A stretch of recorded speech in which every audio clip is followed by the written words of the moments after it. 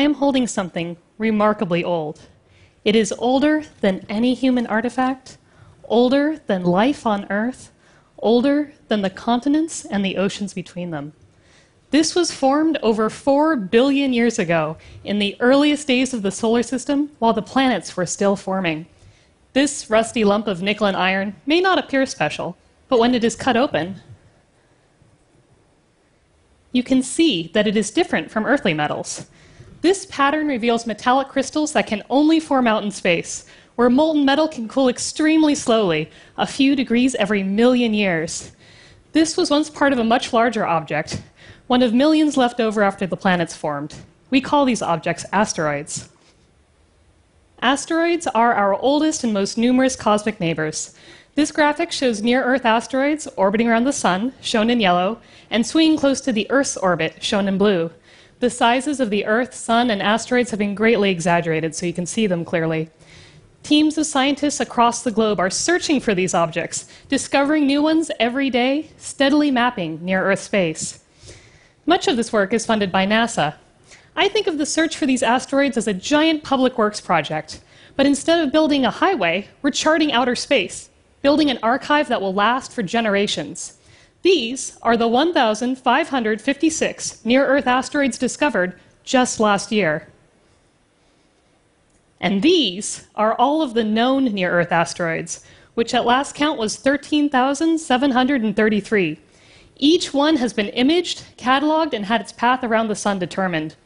Although it varies from asteroid to asteroid, the paths of most asteroids can be predicted for dozens of years. And the paths of some asteroids can be predicted with incredible precision. For example, scientists at the Jet Propulsion Laboratory predicted where the asteroid Totatus was going to be, 4 years in advance to within 30 kilometers. In those 4 years, Totatus traveled 8.5 billion kilometers.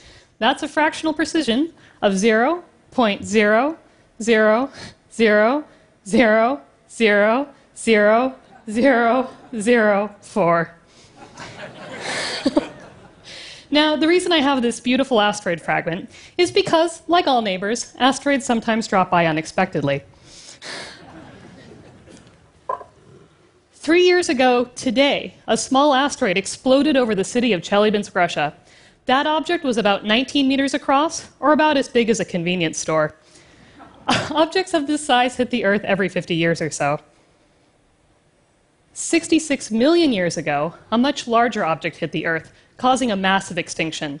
75% of plant and animal species were lost, including, sadly, the dinosaurs.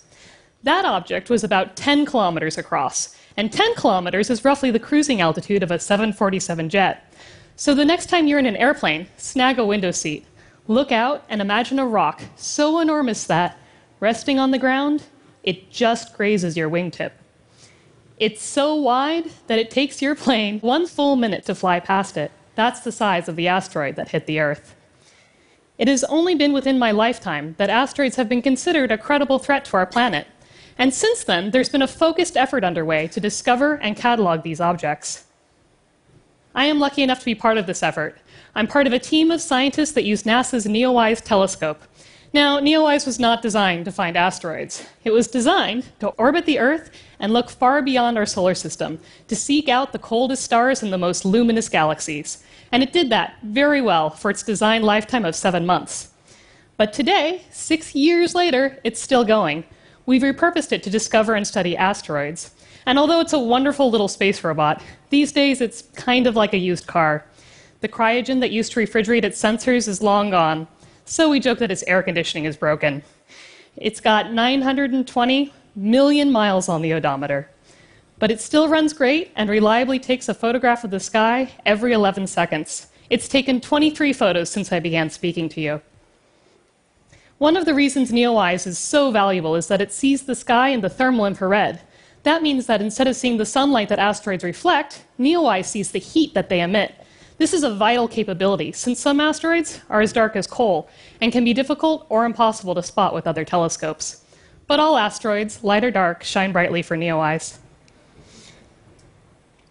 Astronomers are using every technique at their disposal to discover and study asteroids. In 2010, a historic milestone was reached. The community, together, discovered over 90% of asteroids bigger than 1 kilometer across, objects capable of massive destruction to Earth. But the job's not done yet. An object 140 meters or bigger could decimate a medium-sized country.